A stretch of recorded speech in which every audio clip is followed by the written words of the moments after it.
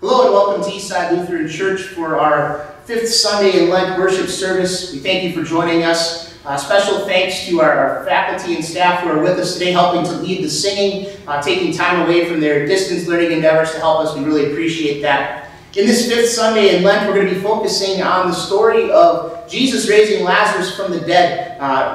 A very joyful, in the end, kind of event. And sometimes we think that Lent is all sorrow and somber, but we do have this moment of joy here in this 5th Sunday of Lent, and we look forward to that today. You have the ability to look at the worship service. It should be linked to wherever you're finding this video, so I encourage you to follow along with that. We're also hoping this time to have words for the hymns up on the screen that you're looking at, so you should be able to follow along there. Otherwise, the words are printed for you in your service folder. We're going to begin with our opening hymn today. It's hymn 434, Lord, You I Love with All My Heart.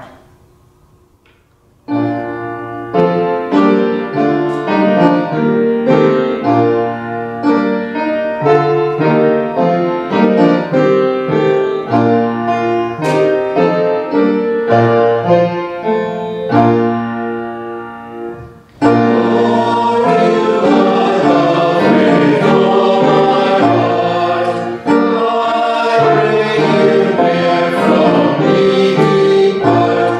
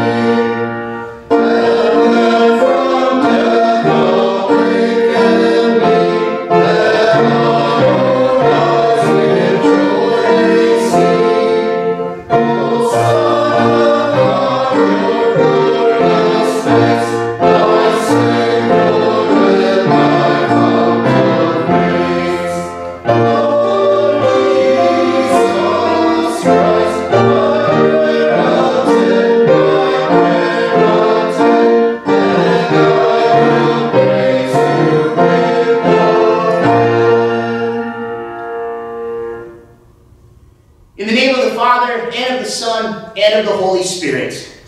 Amen. If we claim to be without sin, we deceive ourselves, and the truth is not in us. If we confess our sins, God is faithful and just, and will forgive us our sins, and purify us from all unrighteousness. Let us confess our sins to the Lord. Holy God, gracious Father, I am sinful by nature, and have sinned against you in my thoughts, words, and actions. I have not loved you with my whole heart. I have not loved others as I should. I deserve your punishment both now and forever. But Jesus, my Savior, paid for my sins with his innocent suffering and death.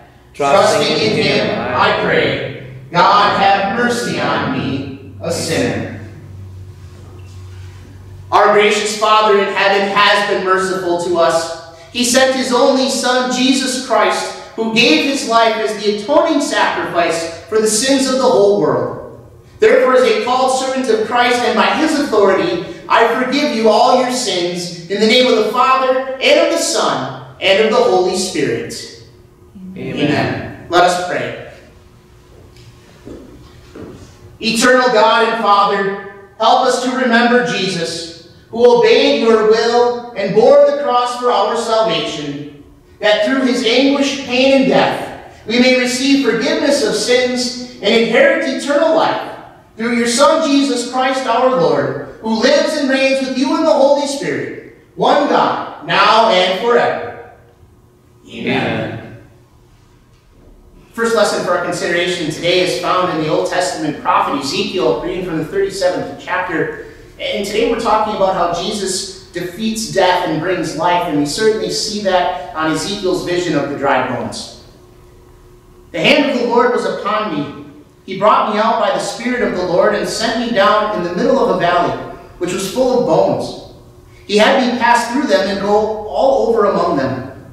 There were very many on the valley floor, and they were very dry. He said to me, Son of man, can these dry bones live? I answered, Lord God, you know. Then he said to me, Prophesy to these bones and say to them, Dry bones, hear the word of the Lord. This is what the Lord God says to these bones. I am about to make breath enter you so that you will live. I will attach tendons to you. I will put flesh back on you. I will cover you with skin and put breath in you, and you will live. Then you will know that I am the Lord. So I prophesied as I had been commanded. And as I was prophesying, there was a noise, a rattling as the bones came together, one bone connecting to another. As I watched, tendons were attached to them. Then flesh grew over them and skin covered them, but there was no breath in them. Then he said to me, Prophesy to the wind, prophesy, Son of man, and say to the wind, that this is what the Lord God says. From the four winds come, O wind, and breathe into these slain, so that they may live. So I prophesied as he commanded me. Breath entered them, and they came back to life. They stood on their feet, a very, very large army. Then he said to me, Son of man, these bones are the whole house of Israel. They are saying, Our bones are dried up, our hope is lost, we have been completely cut off. Therefore prophesy and say to them that this is what the Lord God says. My people, I am going to open your graves and raise you up from your graves and bring you back to the soil of Israel. Then you will know that I am the Lord when I open your graves and raise you up from my graves, O my people. I will put my spirit in you, and you will live. I will settle you on your own land, and you will know that I, the Lord, have spoken, and I have done it, declares the Lord. The word of the Lord. Thanks be to God. Our second lesson is found from Paul's letter to the Romans, reading from the 8th chapter. And if the Spirit of the one who raised Jesus from the dead dwells in you, the one who raised Christ from the dead will also make your mortal bodies alive through his Spirit who is dwelling in you. So then, brothers, we do not owe it to the sinful flesh to live in harmony with it. For if you live in harmony with the sinful flesh, you are going to die. But if by the Spirit you put to death the actions of the body, you will live. Indeed, those who are led by the Spirit of God are sons of God. For you did not receive a spirit of slavery so that you are afraid again, but you received the Spirit of adoption, by whom we call out, Abba, Father. The Spirit himself joins our spirit in testifying that we are God's children. Now, if we are children, we are also heirs, heirs of God and fellow heirs with Christ, since we suffer with him, so that we may also be glorified with him. For I conclude that our sufferings at the present time are not worth comparing with the glory that is going to be revealed to us. In fact, creation is waiting with eager longing for the sons of God to be revealed. The word of the Lord. Thanks be to God. Our gospel for today is found in the Gospel of John, reading from the 11th chapter. When Jesus arrived, he found that Lazarus had already been in the tomb for 4 days. Bethany was near Jerusalem, about 2 miles away.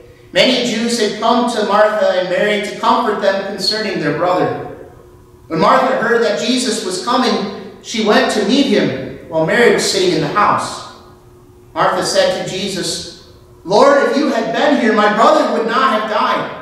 But even now I know that whatever you ask from God, God will give you."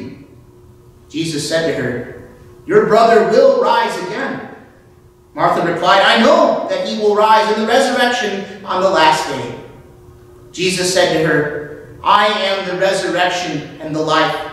Whoever believes in me will live even if he dies, and whoever lives and believes in me will never perish. Do you believe this?" "Yes, Lord," she told him. "I believe that you are the Christ, the Son of God, who was to come into the world." Jesus was deeply moved again as he came to the tomb. It was a cave, and a stone was lying against it. "Take away the stone," he said. Martha, the dead man's sister, told him, "Lord, by this time there will be an odor, because it has been 4 days." Jesus said to her, "Did I not tell you that if you believe, you will see the glory of God?" So they took away the stone. Jesus looked up and said, "Father, I thank you that you heard me. I knew that you always hear me, but I said this for the benefit of the crowd standing here, so that they may believe that you sent me." After he said this, he shouted with a loud voice, "Lazarus, come out!" The man who had died came out with his feet and hands bound with strips of linen and his face wrapped with a cloth. Jesus told them, "Loose him and let him go."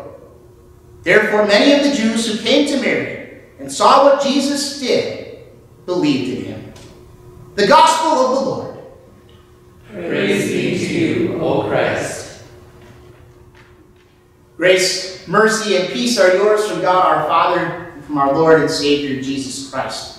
Amen. A portion of God's word for our consideration today is found in our Gospel, John chapter 11. Let's begin with prayer. O Lord, open my lips that my mouth may declare your praise. May the words of my mouth and the meditation of our hearts, may they be pleasing in your sight, O Lord, our rock and our redeemer.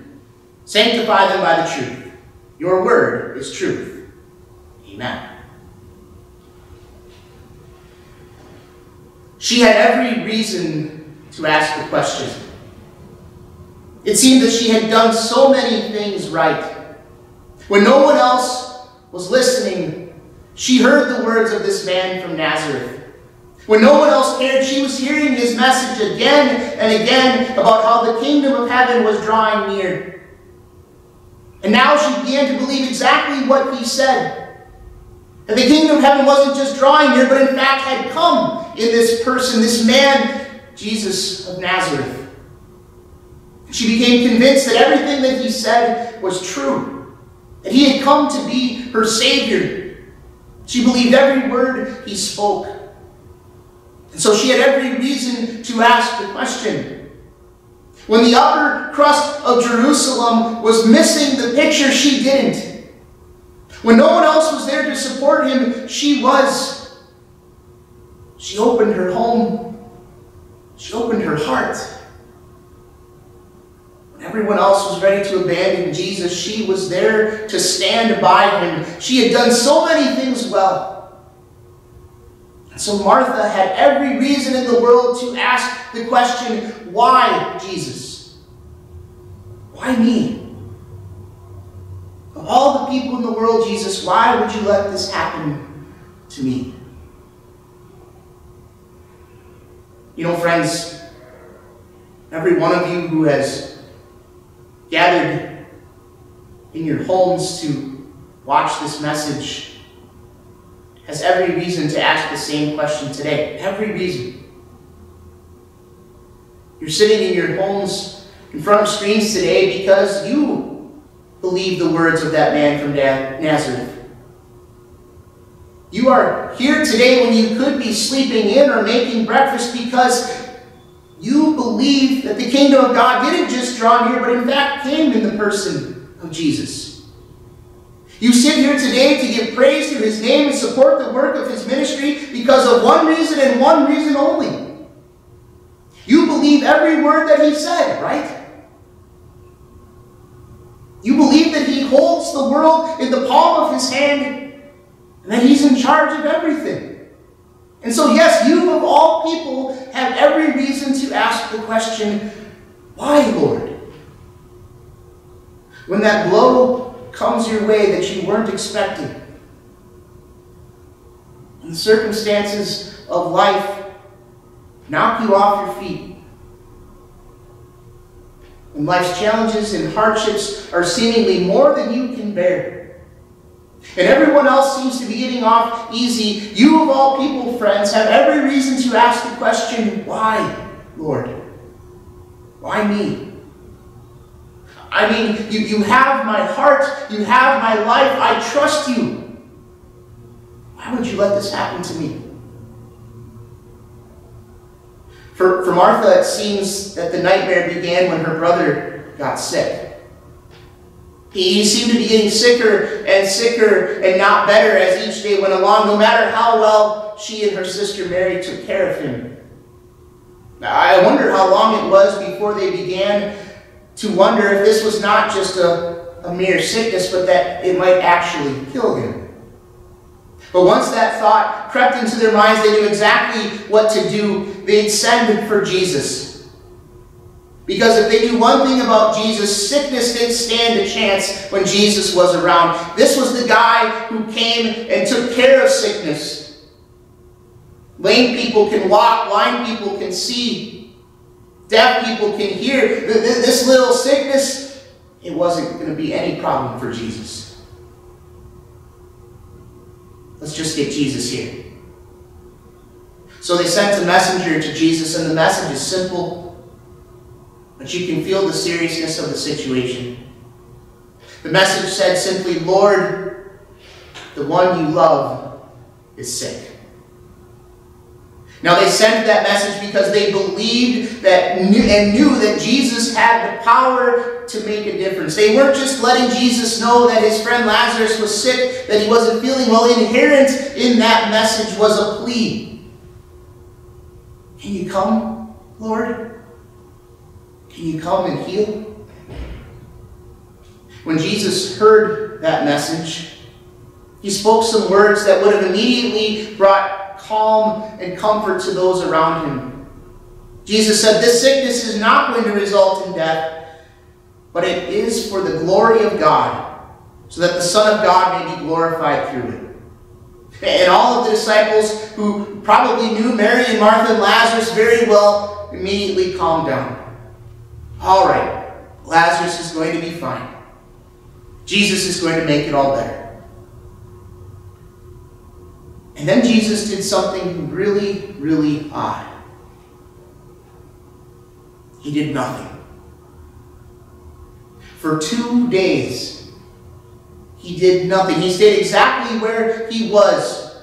2 more days while Mary and Martha sat by their brother's bedside as he kept getting sicker and sicker until he finally stopped breathing and died. And I think we all can relate very well to what those sisters were going through. The weeping and the mourning and the funeral and the burial.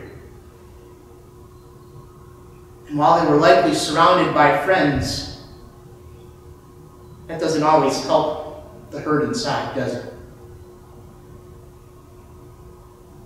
2 days later, Jesus says to his disciples, "Our friend Lazarus has fallen asleep, but I'm going there to wake him up." And then the disciples gave one of those great responses that we find in the Bible. But whenever the Bible gives us a picture of the disciples prior to Pentecost, they aren't the sharpest spiritual knives in the drawer.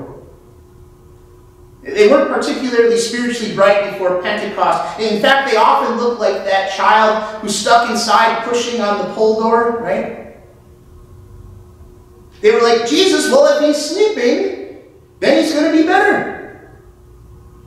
And so Jesus has to be completely blunt with them. He says, Lazarus is dead. Let's go. And the Bible paints an emotional picture as Jesus arrives in Bethany. There's weeping and there's mourning everywhere.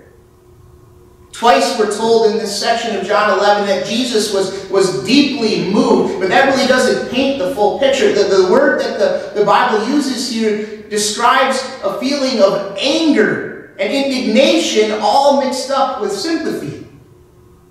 Jesus was angry at the whole situation. He was angry, righteously angry at what sin had done here.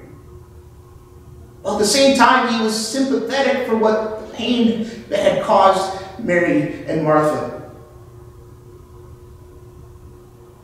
And then Martha finds out that Jesus is coming. And she rushes out to meet him. And the first words she says to him, do you remember them from our lesson earlier? Lord, if you had been here, my brother would not have died. She had every reason to ask the question, why, Lord? Why weren't you here? Why, Lord, didn't you come? Lord, I saw you heal countless numbers of people all over the countryside. Why didn't you come to heal Lazarus, your friend? Remember that Jesus just wasn't their Savior, he was their friend. She had every reason to ask the question precisely because she believed in him. Precisely because she believed that he had the power to solve the problem. Precisely because she believed that he had all of the love in his heart for her and her brother. That's why she says, Lord, if you had been here, my brother would not have died. But even now, I know that whatever you ask from God, God will give you. I tell you what, I think you and I are a lot like Martha. When trouble comes into our life, we ask that question, why? But we do so still with faith in God that we're talking to. That's what Martha was doing. She asks the question, why? But she asked it in faith, knowing that Jesus had the power to help. Power to fix the problem. And so she asked him why. And I think it's the same for you and me. We ask God why these things happen in our lives, but it's not because we don't believe in him. If we didn't believe in him, we wouldn't be talking to him in the first place. We ask the question knowing that he has a reason. And we've got every reason to ask those questions, and Jesus isn't afraid of the questions. He answered Martha right away. Your brother will rise again. And Martha says, I know that he will rise in the resurrection at the last day. She was listening. She had been listening to everything that Jesus had said. But then Jesus says something else here. And it's almost as if he's saying, no, Martha, you don't quite understand it all yet. And he spoke words that were not only meant to bring comfort and hope to Martha, but to give us peace as well. Jesus says, I am the resurrection and the life. Whoever believes in me will live even if he dies, and whoever lives and believes in me will never perish. Martha, you know that I've raised people from the dead. But I'm more than that. I don't just bring resurrection. I am resurrection. I am life. I am the answer to everything where this world has failed. I am the one thing that can set this world right again. And if anyone believes in me, he will live even if he dies. Do you believe this? Martha says, "Yes, Lord. I believe that you are the Christ, the Son of God, who was to come into the world." Did you hear that? She got it all. At a time when the religious leaders in Jerusalem didn't believe a stitch about Jesus. At a time when the disciples were still stuck inside pushing on the pole door, she got it all. She says, "I believe that you are the one whom God anointed to solve this problem. I believe not only that, but that you are the Son of God who took on human flesh to be the Savior of the world. I believe that you are the Christ, the Son of God who was to come into the world." She believed it all. And armed with that faith, she took her Savior to the tomb, a place of death and defeat.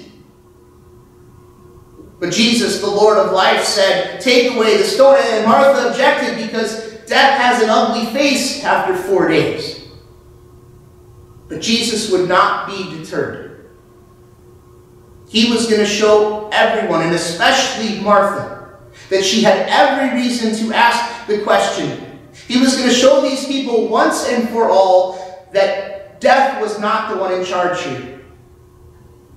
He was going to show these people once and for all that death can no longer hold on to the people of God. And so Jesus cried out, "Lazarus, come out."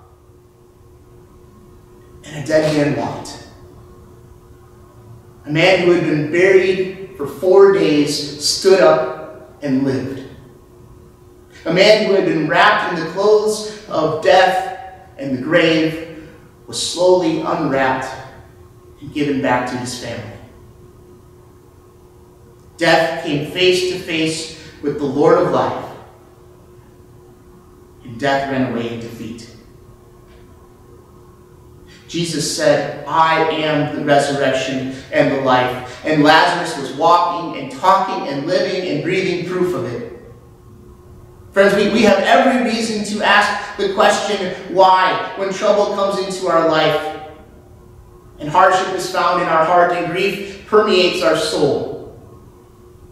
We've got every reason to ask Jesus why, because we believe everything about him. We believe that he loves us more than anything and that he is in charge of everything. And so we've got every reason to ask the question, why, Lord? Why would you let this happen to me? We've got every reason to ask the question. But let us be very, very careful about how we ask it. Because here's what the devil would like to do to you. He would love to have you ask that question, why, as you walk away from Jesus. He would love to have you ask the question, why, as you walk away thinking about the raw deal that you got. He would love to have you ask the question, why, to Jesus, walking away thinking that this God is not worth it. He would love that. Friends, we have every reason to ask the question, and Jesus is not afraid of them, but let's ask it like Martha did, going to Jesus. She didn't take this question back to her home. She didn't take this question back to her heart. No, she took her question to Jesus, and he answered. He told her, why? Why did this happen, Martha? Did I not tell you that if you believe, you will see the glory of God? And as she stood there with her sister Mary, with her arms wrapped around her brother, she got it. She understood that even in this, God was given glory. Brothers and sisters, we have every reason to ask the question because we know the power and the love that Jesus has. The power that was able to raise a dead man means that he's got the power to take whatever your problem is and find a way that you may glorify God through it. That you may glorify God through it. Not in spite of it. Not in opposition to it. But through it. I don't know when that's going to happen. Whether it's tomorrow, the next month, when you finally reach the glory of heaven, but God will do it. Yes, we have every reason to ask the question because we believe him. We believe him when he says, I am the resurrection and the life. And that Lazarus' tomb wasn't the only empty one. Jesus' tomb was too. And tombs that are empty are no longer places of defeat, but of victory. Standing next to Lazarus' empty tomb after he walked out was now a place of joy and hope, a place of new life. When we stand next to Jesus' empty tomb, we will look around and stand like Mary and Martha and Lazarus, and we'll be able to say, I get it. I understand now, Lord. I understand that you are the resurrection and the life. And that whoever believes in you will live even if he dies. And whoever lives and believes in you will never perish. Amen. It's at this time that we would normally gather our offering here at Eastside. Ministry is continuing, and we definitely need your offerings to continue to support the ministry here at Eastside. There are multiple ways for you to give, whether it's through the app or through our website. You can also mail in those checks to our office. So thank you for your support already, and prayerfully consider how you can continue to support Eastside during this time. Thank you. We join in the prayer of the church. Dear God, Heavenly Father, how great is your love for us. You willingly sent your beloved Son to a world of sinful rebels. The innocent one came to serve the guilty, but his own people rejected him, and his enemies tortured him and put him to death. Because you did not withhold your one and only Son, but let him take our guilt on himself to set us free, we praise your holy name. Dear Son of God, our brother, how great is your love for us. You allowed yourself to be condemned so that we could be declared not guilty. Fill our hearts with the same self-sacrificing love that you showed us. You allowed no suffering, no fear, and no doubt to swerve you from your path to Calvary. Give us the same single-minded dedication and unshakable commitment as we daily take up our cross and follow you. Dear Holy Spirit, how great is your love for us. By word and sacrament you have warmed and transformed our foolish and stubborn hearts, making us wise for salvation through faith in Christ Jesus, and receptive to his gospel of forgiveness. Hold his cross before our eyes, that we may dedicate our lives to him who died for us. Make us strong in the hour of temptation. Lead us to love and serve our neighbor as unselfishly as Christ did. Keep us in the true faith and unity with all faithful Christians, and grant us a blessed death. Hear us for Jesus' sake as we pray the prayer he taught us. Our Father in heaven, hallowed be your name. Your kingdom come, your will be done on earth as in heaven. Give us today our daily bread. Forgive us our sins as we forgive those who sin against us. Lead us not into temptation, but deliver us from evil. For the kingdom, the power, and the glory are yours, now and forever. Amen. The Lord bless you and keep you. The Lord make his face shine upon you and be gracious unto you. The Lord look on you with favor and give you peace. Amen. We'll conclude our service by singing our closing hymn, hymn 214, Jerusalem the Golden.